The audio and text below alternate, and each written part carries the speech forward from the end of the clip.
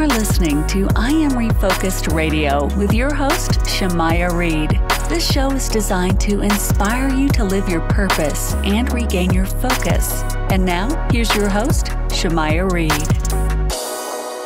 Hey, welcome to I Am Refocused Radio, man. We are here once again. We have an amazing show lineup for y'all today, man. We have an amazing author, motivational speaker, and also personal development leadership coach. He's the founder of Big Bold Brave. He is also the author of the book, Big Bold Brave. And we're going to learn all about that amazing book. But first and foremost, I want to welcome Clint Hatton to the show.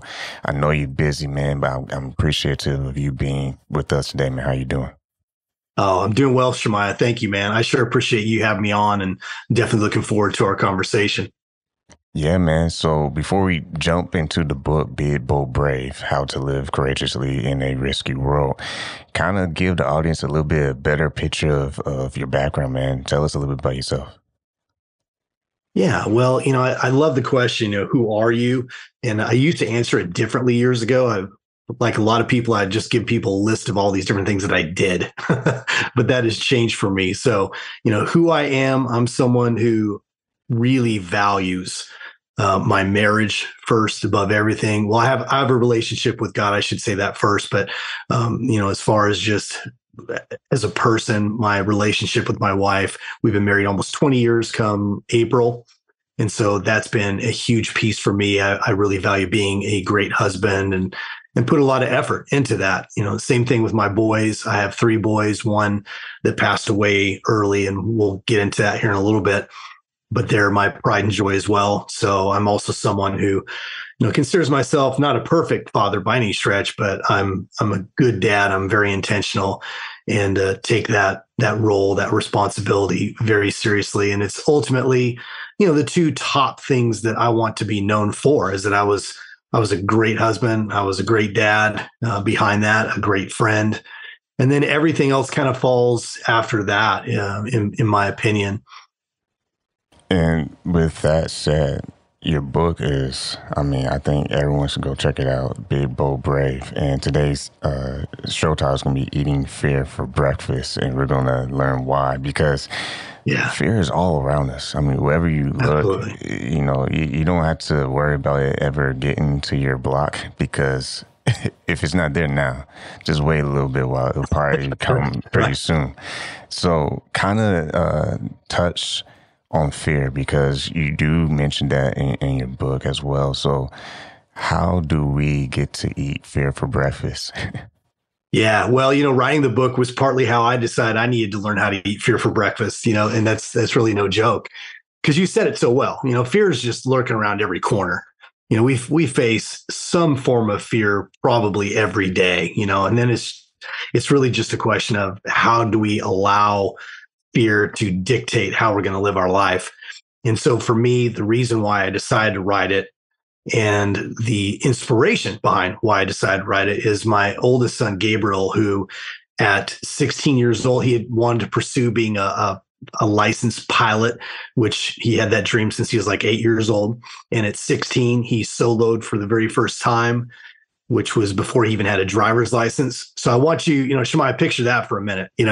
Think about the average kid and how much fear is involved just getting into a car and you're with your driver instructor, probably even worse if it's your parents, right?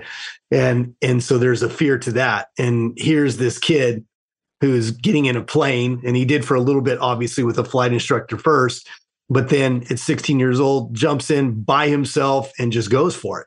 And so, he was someone who, in my opinion, just refused to allow fear to dictate whether or not he could fulfill his dreams, And I like to use the phrase eating fear for breakfast, because breakfast just speaks to an everyday thing, right? Like most of us, some people intermittent fast, I get it, but breakfast is something that's a daily thing. And that's what for you is that we're going to have to learn how to eat fear every single day. And sometimes it's a small fear and sometimes it's a big one, But he jumped in that plane and he made it happen. And then by the time he was 17, he actually became a licensed pilot, which is the youngest you can be. And so he was just crushing fear and just going for it and making bold moves and what I call living courageously. And ultimately, what would happen is just shy of his 18th birthday, he was about 3 months shy. This is September 23rd of 2019. And 2019 is going to be important with where we go with this as well, talking about fear. But on 23rd, he took a friend home to the University of Arkansas, which is a few hours north of where I am here in the Dallas area, and dropped her off safely. And then on his return trip, he ran into an unexpected weather system. The NTSB, who does all the investigations on that type of thing, ruled that he suffered from the same thing that Kobe Bryant's pilot. Of course, we all remember when Kobe Bryant passed away with many others in that helicopter crash. Gabriel suffered from the same thing that Kobe's pilot did, which is called spatial disorientation. So basically, you think you're flying right side up, you're not, or you think you're flying up, you're flying down. And he flew into a mountainside and he lost his life, and, obviously hugely impacting, changed our lives forever in an instant. There's a hole there that will never be filled by another human being. But, through the grieving and through just coping with the pain as a family, one of the commitments we made early the very first morning after his crash was that, if we were going to really honor his life, then we need to start living the way he did. And he was really fearless. He really was, and not that, we all have some natural fears, right? He was afraid of snakes and spiders and stuff. Just like he was afraid of, as handy as he was afraid of touching car batteries. There was something about electricity he always freaked about. But, he lived courageously. He didn't let fear get in the way of chasing his dreams. And I realized that I had. And then, I said 2019 is important. We all know what happened a few months later. COVID hit the world, right? And so, our first couple of years before I wrote the book of grieving, the entire world was now suffering from various forms of fear and loss and, maybe losing hope that their dreams even mattered. And, is the world just, going to heck? And am I ever going to be able to live out my dream? And I just got, and this is not a political statement at all, I'm just saying I got tired of just all the constant fear being put out by all kinds of media, both sides, if you want to throw in the politics thing, just fear everywhere. And so that's why I was inspired to write this book, to talk about how we've been able to move forward with our lives despite a really difficult loss, and how, his life inspired me. And I also include the stories of 4 amazing human beings in it that are also great examples of people that what I call live big, bold, and brave and eat fear for breakfast and just have done amazing things.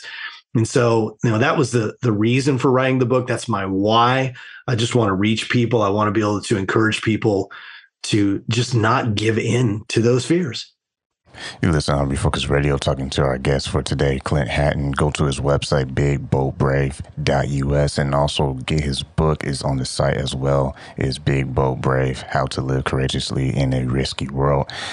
And you touched on it. I mean, it's like storm after storm. You had that situation with your son, but also, COVID-19 pandemic, and everyone has to be isolated for a good while. And even today, speed up to today is still, I guess you can say, fear being pushed out and different outlets for people to either be consumed by it or be inspired by it. And that leads to my next question. Also in the book, you talk about despite all that's going on with your life and circumstances, you still hold on to hope and you remain grateful, and somehow you find joy somewhere. So kind of touch on that with the audience. Yeah, well, for me, a lot of that, has to do with just some foundational things that have been established in my life. I became a man of faith when I was about 31 years old. So I was not like a church kid. I wasn't somebody in search of religion. But at 31 years old is when I had an experience at a church that I just accepted an invitation to go finally one day from friends who had been hounding me. And I went. And so that began my journey in a relationship with God, which, I know there's listeners out there that don't feel that way and don't believe that way. And I I recognize that and certainly don't try to push my beliefs on anybody, but having faith in God, having some, faith in something greater than me, the belief that it's actually a relationship and that God is interested in my life, those are very foundational things that have certainly helped me tremendously over the years. Because like you said, I mean, this blow with Gabriel, when you lose a child, there's really not much to compare that with. And I'm not in any way diminishing any other kind of loss. Any, especially losing a loved one of any kind. My parents were in their 80s when they passed away. They both weren't very healthy down the stretch. So it was, we were grateful, if you could say it that way, that they weren't suffering anymore. And that's a loss too. But there is definitely something unique about losing a child. It kind of rocks your whole world in the sense that, we all kind of grow up knowing that no one's guaranteed tomorrow, but you just have these basic expectations that you're going to live a long life. And if you decide you want to get married and have children, that you're certainly going to outlive them. And then you're going to get to see them get married and, just whatever your dreams are for your kids. So, that was something that with my faith, I think there's two things, Shemaiah, that were huge in terms of coping with this situation that we're dealing with now, because it's only been a little over 3.5 years ago. And that is, first, that I have faith in a higher power and that he has a love for me, which I already said. But the second would be, I was a pastor for 17 years up until just actually the beginning of this year, when I launched fully out into my speaking and personal development. And I have more books that I'm going to write as well.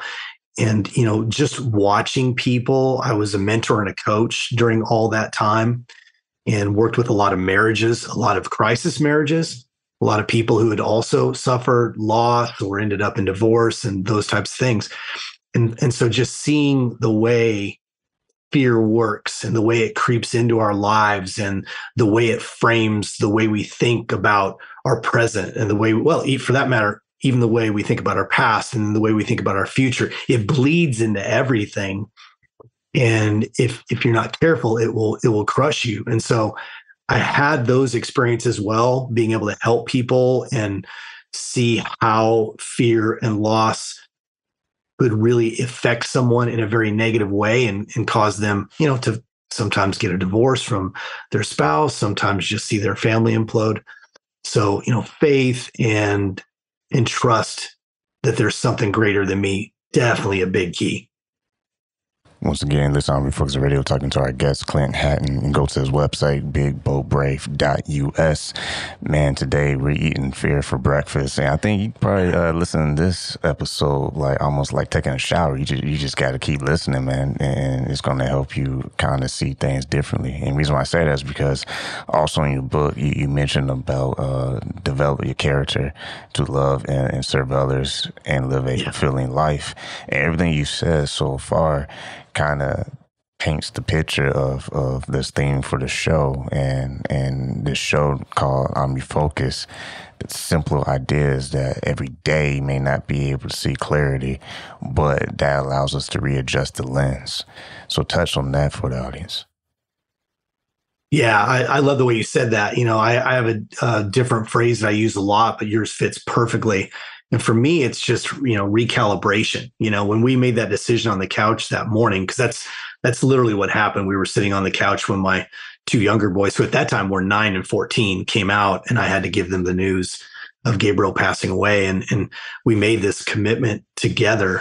And, that, Shemaiah, that didn't take away our pain. That didn't take away that we had future challenges and still do with just dealing with the pain of loss and just life in and of itself. I almost lost my boys are now 18 and 13. We almost lost our 18-year-old just a year and a half, 2 years, actually about 2 years after Gabriel passed away. He was in a horrific car accident. The car was completely destroyed. If I were to show you pictures, you would go, that person doesn't walk out of that alive. And he not only walked out of it alive, he walked out of it with just one little scratch, which even the paramedics and police on the scene were blown away. And there's been other, things too along the way. So, you have to learn how to calibrate, because fear is going to affect you. And you're going to have days when walk in much greater courage than others, and there may be times where you may have moments where you're feeling very courageous and you can eat fear for breakfast. And the next thing you know, 2 hours later, you're confronted with something completely different. And it kind of sets you back a little bit, So yeah, reframing, recalibrating, just, reminding yourself of who you want to be, the type of person that you want to be. None of us set out to be cowards, right? Right. I mean, Shemaiah, those are fighting words, right? Oh yeah, those. Yeah. Yeah, to a man, those are fighting words. Yeah. And so none of us set out to be, hey, I think I'm going to be the most prolific coward that's ever been known on the face of this planet. Nobody does that. Yeah. But we find areas of our life. So, even the idea of writing this book, for example, obviously you heard my why. I had a really big why. And so I was motivated, but that didn't change that I was, fearful. I definitely had to fight the fear that what if I'm not good enough? So many people deal with that. That's their greatest fear. It's just, what if I'm not good enough? What if I can't write? What if I write this book and nobody wants to read it? What if? And so that was a very real thing. I'm not superhuman by any stretch. I'm just like anybody else, But again, when you have a greater why, when you know why you want to accomplish something, and I believe when your focal point is the type of person you want to be, not necessarily what you want to do, because we can do a lot of different things, but that character you talked about and just becoming that person, when that becomes our focal point, then now something to help you defeat those enemies of fear. And so for me, and this is what I think is a really simple way, Shemaiah, I don't mean to make this sound like it's just so easy that from after this conversation having that no one should ever fear again. But when those why questions come, I just like to flip the script. So I began to talk to myself and tell myself a different story. It's like, what if I can write?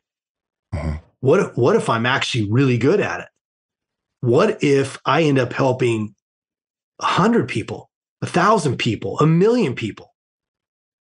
What if it turns into a new career for me and I really love it? I began to flip that, because that's what happens. We think of all these what ifs that are going to go against us. And that's how fear gets its claws in us. But the reality of it is we're fearing stuff that's never even happened. Yeah. And may never happen. We just have a good imagination. That's the problem. Our imaginations are too great sometimes, and before we know it, we have a whole movie played out that hasn't even aired in any theaters.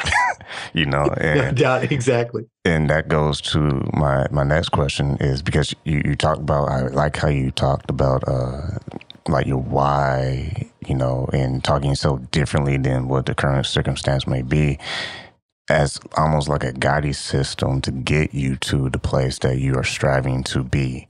And you really can't do that without self-awareness. So touch with the audience how important it is to be self-aware of what the situation really is, not the fairy tale or, smoke and mirrors in your mind, but the reality of the situation. How do we become more self-aware of what's really happening in our lives so for we can actually move forward? Yeah. Well, the way I'm going to answer that right this second is, this isn't going to be super popular, but I think this is the truth. It's just sometimes we need to be at our lowest low, or we need to get really punched in the face to wake us up a little bit. Now, that's not always going to be necessary, but that's largely what happened to me, and here it's not like by the time my son passed away, I was 54 years old. I've done some things. I've influenced quite a few people over the years and have helped a lot of people. So it's not like I hadn't done anything, but I had allowed fear to keep me from really, truly chasing after some of my other dreams and stuff that I hadn't tried yet. And again, kind of getting out of that cowardly mode in those areas. And so, I think one of the things that death can cause is it can cause you to really take a hard look at everything in your life. Because I think we're all aware, Shemai. I don't think everyone is aware that we're not going to live forever, right? Yeah. I mean, everybody knows that. Everybody knows that, hey, I'm going to die someday. And gravity works. Yeah. And virtually no one thinks, and it's going to be really soon, right? Unless you're, old, really old. So we always kind of just push it out there. But when you have a death like this so close to you, and again, it doesn't have to be a child, but certainly when it is a child, it caused us to look under every rock of our life. And so that included, how do we spend our time on a daily basis? Who are the people that we give most of our time to? Are these people that we mutually grow and we mutually are excited about each other's dreams and visions and push each other? Or are there people in our lives that just kind of drain and take? And, so we looked at all those things. But part of that for me was just looking at where my fears were. And so in that process of realizing that there truly is like no promise for tomorrow. I mean, you and I aren't guaranteed after we get off this call, for that matter. And so I just realized that I wanted to become the type of person that did their best to try and make sure that every day mattered. Now, not every day is an amazing day, right? Not every day do I go to bed thinking, wow, I changed the world today. It's not quite like that. But I try to do something productive every day that takes me closer to my dreams. And part of my dream is inspiring people, and more than inspiring them, but getting them to realize that they have everything in them to become an inspiration. That's really, what I'm all about. So, but if I could, do you mind if I jump just topics just a tiny bit? It's still related to what we're talking about. Oh, you good. What I want to jump in is just the media. One thing we have to recognize when we're talking about, who the type of person that we want to become and overcoming fear and chasing your dreams and stuff like that. The media learned long ago, and I'm not going to bore you with statistics, but there's been many studies done on this and the effects, neuroscientists and different brain science data out there of the effects of fear over our lives. And what's crazy is it's become very clear, and media learned this a long time ago, that for whatever reason, we are more easily attracted to fear, to the point where that's why they use fear to sell. They use fear to sell every single day. They use fearful taglines and headlines. And I mean, people get paid big bucks now to write headlines that create some form of fear.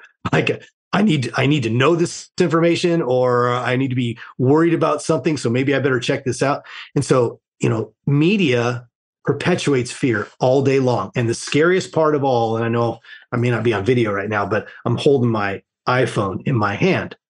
The biggest problem is we now carry the greatest propaganda creating mechanism in the world, because it's in our hands all the time. So whether it's social media, whether it's, watching the news, whatever it is, they feed on feeding us fear. And so that's something we have to pay attention to. I'm not saying go live in a cave, and I still carry my phone with me, and I still occasionally watch the news, although very little. But you need to watch how much you're ingesting that kind of stuff as well, if you're going to be the type of person that you really want to be, and to fulfill your dreams, and to be someone who is mostly fearless. It's interesting to say that, because one thing I learned, when it comes to like chasing your dream, whatever, is that the dream itself is easy. I mean, who doesn't want to see the finished product of your dreams? Everyone wants to see that. That's the most, fulfilling thing about dream, because when you see something that is totally better than your current situation, who doesn't want to see that? But the hardest part in chasing dreams is the construction mode. We have to build every day. Like, we're not seeing the end result right away, but we get a glimpse of what that final dream could look like, or could be. So for the audience, why is it important for us listening to this to also understand that I hate to say it, but it's a golden phrase. Rome wasn't built in one day. So don't think that your dream is going to be finished by tomorrow. Like, you listen to this show, your dream ain't be, finished to look at until 10 years from now, or maybe the next generation. But why it's important to not get too much attachment of seeing the final result versus enjoying the process. Yeah, that's such a profound question. It really is. And you're so right. For me, instead of trying to answer it per se, I'm just going to give your listeners how I've approached this, because you're so right. We can easily quit really quickly if it seems like we're failing and we're not getting there soon enough. And so, to your point, the idea that this life is a journey versus a destination, I think, is one really key mindset to begin with. And it's funny because, I mentioned earlier, I was a pastor for 17 years. I've done a lot of preaching, and I've certainly been around a lot of preachers. And, in the church in particular, we love to talk about destiny. And, I'm not against the word, and it's okay if you bring it in. But I think the problem with it is destiny speaks to this point in time where everything is now perfect. You now have everything that you want. You're now everything you're supposed to be, right? Like, it's this thing out there that if I just keep reaching for it, eventually I'll get there. And when you study millionaires and billionaires and people that, from the outside, we look at them and we see them as very successful, which typically in our culture, that just means they're making a lot of money somehow, right? But when we look at those people, often they are the most miserable on the planet. And the reason for that is because they were destination oriented. They thought the money, they thought the cars, they thought the houses and the vacation houses and the jets and, the fame and all these things, that once they reach that destination, now they're going to be happy. And the truth is, they were never happy, and they've always been miserable. And they're even more miserable in a lot of cases because now they've gotten to what they thought was a pinnacle, and they don't even like their own life, And I think a lot of that is because they're destination oriented, not journey oriented. And I think when you understand that, and when you begin to look at your life as just that, and I just focus on, hey man, can I get better today?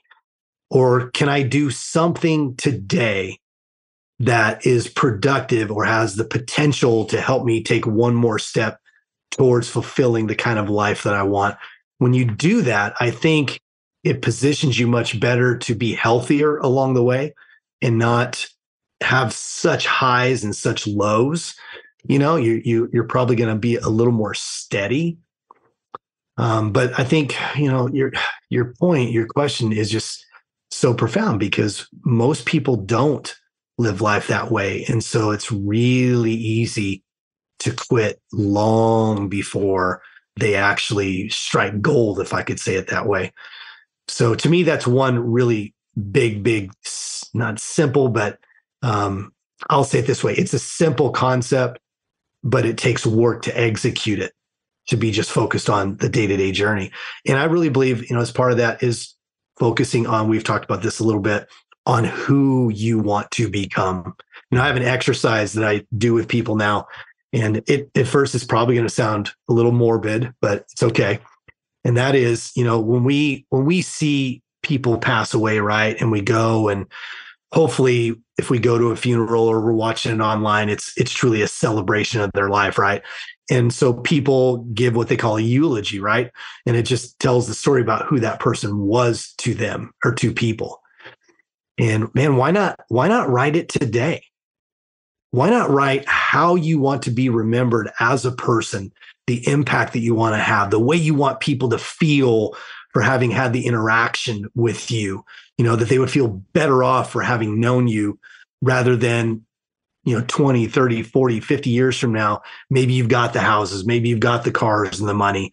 And the only thing people remember in your eulogy is, yeah, he had a bunch of stuff, but he was a complete jerk, and he was a terrible family man, and he was divorced a couple of times, and he wasn't really a great dad either, fill in the blank. So to me, those are a couple of key things that can really put you on a great track for a successful journey. Once again, listen on Refocus Radio, talking to our guest, Clint Hatton. And man, today's topic, eating fear for breakfast. I think, fear, there's a quote I always share with people. And it's funny because I read this quote when I was a sophomore in high school. And it was by Blaise Pascal. And this is the same quote that I put in my wallet before I walked the stage at University of Toledo. So this quote has a lot of weight to inspiration in my life. Blaise Pascal once said, "In faith, there's enough light for those who want to believe, but also enough shadows to blind those who don't." And that's a long, extended version of Henry Ford's "Believe you can, believe you can't, you're right." But he just went in some detail. And the reason why I kept that quote with me, and at some point in college, I put it in my wallet for inspiration, it's because, everyone has a story. And my short story, I won't bore you with it, but basically, in college, I was, slipping, not focused, not, wanting to pay attention and mess around. And, almost lost the opportunity to stay in college. So I remember that quote from sophomore in high school. And I said, you know what? I'm going to put this in my wallet and I'm going to read it as a reminder, as a checkpoint. So no matter how my day went, that was the last thing I read to keep me going. And I feel like that's the same thing in life. Like, you eat fear for breakfast. Yeah, there can be some days you're going to be pushing that to the side. You're going to be fasting for some time, whatever. But the point is, you don't keep pushing fear away. At some point in life, you have to learn to embrace it and say, you know what? Fear ain't going nowhere. It's not asking me, hey, Shemai, you want me to come tomorrow or you want me to skip till next year? It don't even make an announcement. It just drops. And I feel like when we understand that, we have a better opportunity to eat fear for breakfast and get through the day because we know that it is there. And because we know it's there, we no longer have to be afraid of it the way we used to be. Fear is natural, but staying in fear is not natural. That is so good, man. I saw that quote on your site too, and it's just such a powerful statement, man. Everything you just said, and if I could just jump on that for a second, natural fear. I do believe that, and I'm actually right there with you, that there are clearly natural fears, right? Like I tell a story, actually ran into literally two bears in the woods late at night on a lake. That's going to kick in that real fear, fight or flight mechanism that we were created with, right? Mm-hmm. But where we get off track is when we allow unnatural fears to control our lives. And the unnatural fears are the ones where we're telling stories about ourselves that don't even exist. We're telling ourselves we're not enough. We're telling ourselves we don't have what it takes to get a degree. We don't have what it takes to start a business. I should be afraid. I'm totally afraid to go speak in public because, what if people think I'm an idiot? What if people think that I can't speak well? All those are what I call fears because they're projecting a negative outcome out of something that has never happened and may never happen, right? And there's the distinguishing line. But I love what you just said because to me, it's a huge key to eating fear for breakfast. And that is, you carried that quote with you. That's powerful, man. And I don't know how often you showed that to people. That may have been something really private or maybe not. But I think what boldness you had, recognize that this quote really means something for me. That's what Big Bold Brave became for us. That phrase, Big Bold Brave, that turned into my book, that was a phrase that we used early on from the morning of after Gabriel passed away, that's how we were going to live, right? That is so key. And then I think a second thing that would be huge for your audience is recognizing that we need others too. Yeah. So I think it's beautiful that you did that. But I'll bet you haven't succeeded without a whole bunch of other people being a part of your life and feeding your courage and your dreams and goals. Like me, same thing. Yeah, I mean, it's funny you say that because the whole show, the whole idea started at a local barbershop. And the founder, he's awesome. The main reason why I'm even like interviewing, like, I guess you can say famous people. I'd say they're awesome people. I pinch myself sometimes when I interview some people, but that pinch kind of goes away because it's like, all right, at the end of the day, they're normal people. But the only difference is that they chose their path and they're living it. And that's, I believe, after all the people I interviewed. Like, I remember the very first time I interviewed the first multimillionaire. He was a local business guy in San Antonio. And he happened to, not trying to be political, but he happened to be the, working in the White House with Mr. T. And a lot of people don't understand, but the process of success is not, it doesn't look anything like your current situation because it hasn't been done yet. Yeah. And that's the point. So if success doesn't look great, it's probably because you're still under construction or you haven't started the construction process. And the more you just get at it every day, it's better to do 2 push-ups today versus 0 for 40 years. Yeah. And that's the mindset that you have to have, because that's what I've learned over the time after talking to all these brilliant minds like yourself. It's the same thread. These people, they get up and they go after it every day. It's like Michelangelo. I mean, I got so many quotes because I kind of study philosophy, but like, Michelangelo once said, I carved the marble until I set the angel free. Oh, yeah. And people got to do that with their life. What is your angel? Is it this job? Is it this career? Is it going back to school? Is it, being more healthy? What is your angel? And if you stop chipping that marble, then it's going to look like, a failure. But when I say failure, I'm just saying the failure of you acting and putting yourself in position to succeed. We put ourselves out of position because we are not doing our part. And when we neglect that for a long time catches up. And then you all of a sudden don't have enough time to do the things you wish you could have done. Yeah. I actually heard a quote. I wish I could remember who it was, but they were actually quoting something out of a study that was done. And the study was when they challenged people on what regrets they had in life, the number one far and away type of regret was stuff people never tried. Yep. Not regrets of something they did or a failure. Isn't that amazing?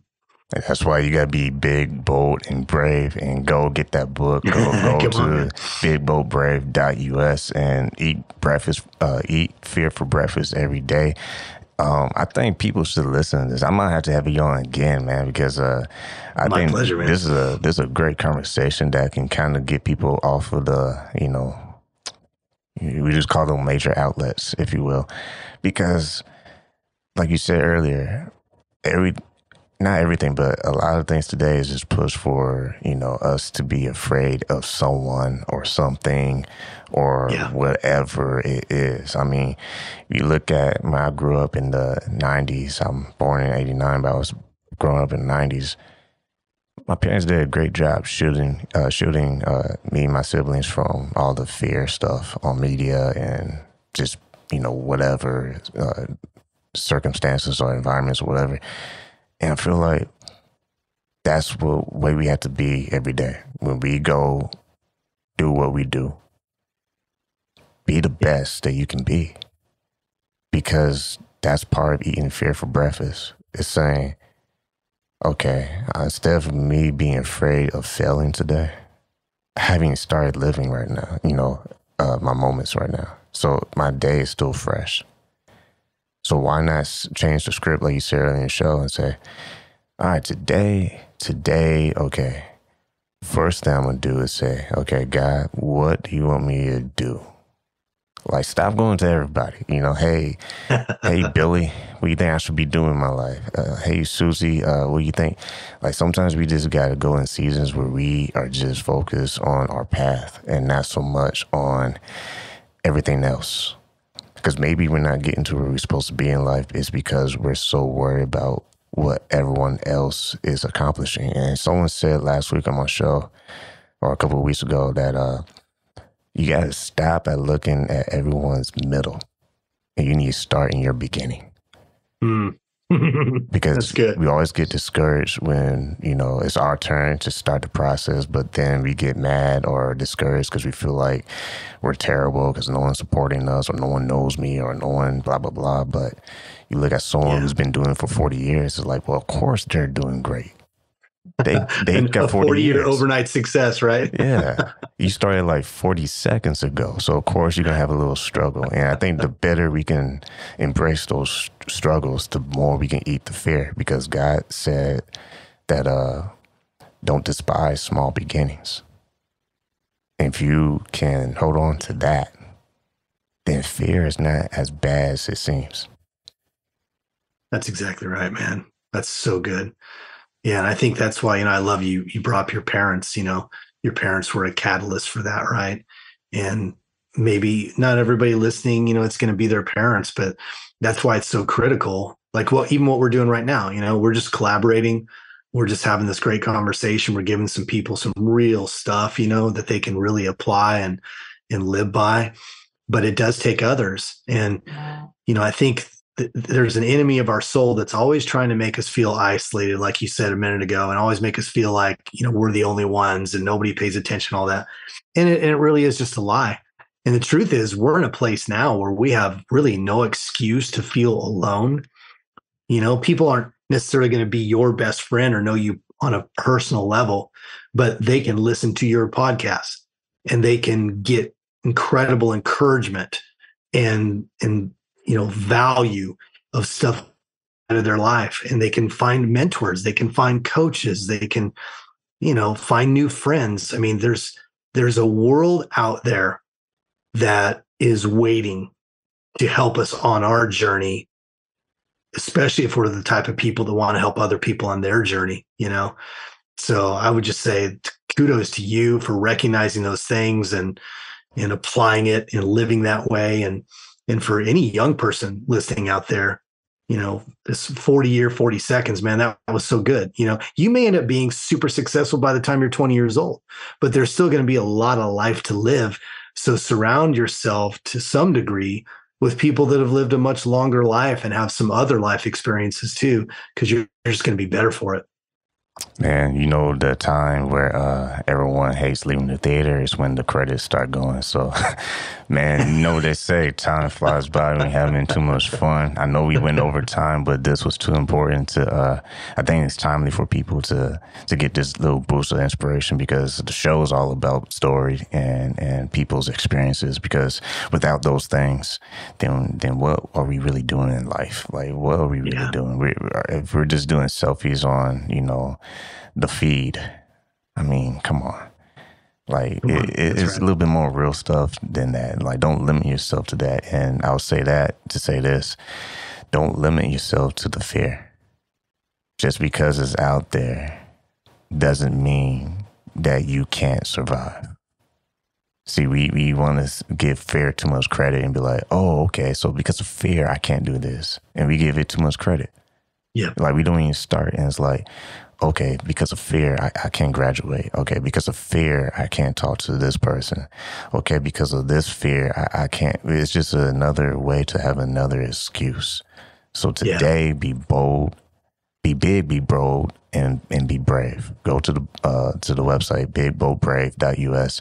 Check out Clint Hatton's book and check out what he's doing. He's doing a lot of things, but I had to have him back on because, man, he's doing more than writing books, man. He has coaching and speaking and all that good stuff. So on this right now, what's the best call to action they can get and support you outside of the book?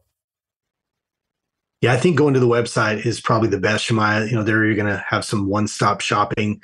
And if you want to pick up the book, you can. I do want to point out, because you probably have listeners outside the U.S. too, though. So if you are outside the U.S., just because of shipping craziness, you'll want to go to Amazon or one of the online retailers. It's available everywhere just for the shipping purposes. But the website's a great place to start. And I would encourage them. I started a weekly newsletter. So please sign up for that. It's just once a week. I hate clutter. It's not long. It's just a free coaching tip and a couple other quick things, and just something that's going to change your life every Friday. Once again, I Refocus Radio talking to Clint Hatton. Go to his website, BigBoldBrave.us. I want to say thanks again, man. Take your time talking to us today, man. Oh, thank you, man. I had a blast. We definitely got to do this again.